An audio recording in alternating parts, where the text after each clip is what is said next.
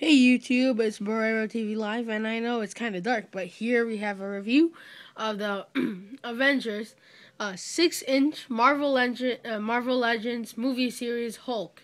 So this is the first Walmart exclusive 6-inch figure I've gotten from the whole line, and only 6-inch Avenger figure I've gotten, or any 6-inch figure I have gotten. No, I've got 6-inch figures before, but not really from Marvel or any movies. So here is the Hulk.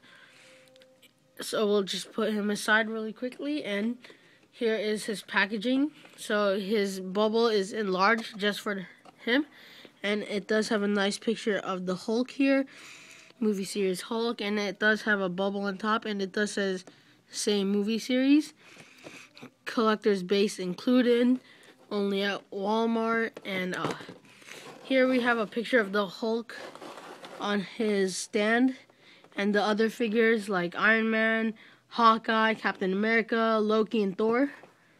And then we got another buff cool picture of Hulk, and same one, just mirrored, and the code or whatever. Yeah, so the only accessory he comes with is his Avenger stand.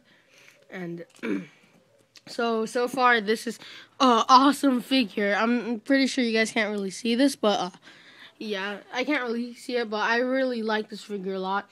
It does resemble Mark Ruffalo in a way, if you guys could see his face. So details are really cool on this guy. So let's get a look at his details. That is his face. Pretty sure you really can see. Let's bring him more to the light. So that's his face. He has really nice detail. No shading, which kind of sucks.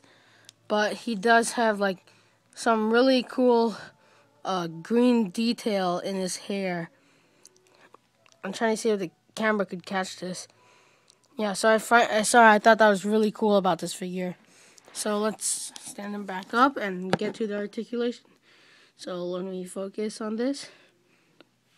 And then his articulation is he has a ball jointed head, which can go make him look up and mostly down. He does have ab crunch, but again, it only goes down. It doesn't really go too much up. He does have a ball hinge shoulder.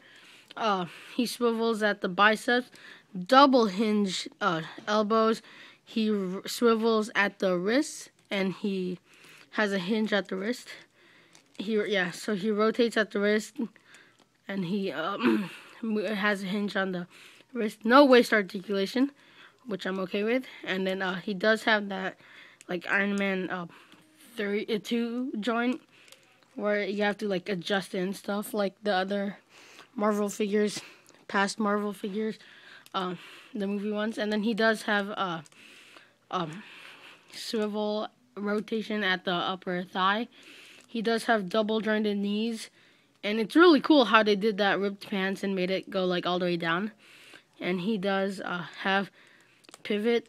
He could go up and down with his ankles, and it's cool because he also has the ankle rockers. So I thought that was really cool. So this figure is pretty big. It's not really that heavy, but compared to the Marvel Select, which I do not have, is actually really good. The other 6-inch figures I will probably be getting, most likely, and not. I don't know, but in comparison, if you guys have questions, he is actually out of scale with the 3 3/4 figures. Like here's Hawkeye. Oops, he fell over. So here's Hawkeye. Man, this guy keeps falling over. He's actually like back heavy. So that's like Hawkeye size. And then here is his smaller version of the Gamma Smash Hulk. So he is pretty big. Yeah, this is his packaging's cool, big too. And then when I first got it, I was actually surprised. That was actually huge, and I'm probably gonna get the 6-inch Hawkeye. I don't know about that, but I might also get the Captain America 6-inch, because those are like, these are the only 3 characters I want from the 6-inch line.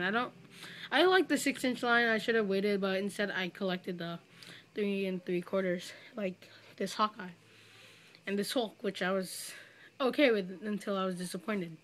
But I like this Hulk a lot. This is like one of my favorite Hulk figures, and probably one of my favorite figures from the 6-inch line. So thanks for watching. Don't forget to subscribe and check out my other figures, my other reviews and videos. Thanks for watching. Bye.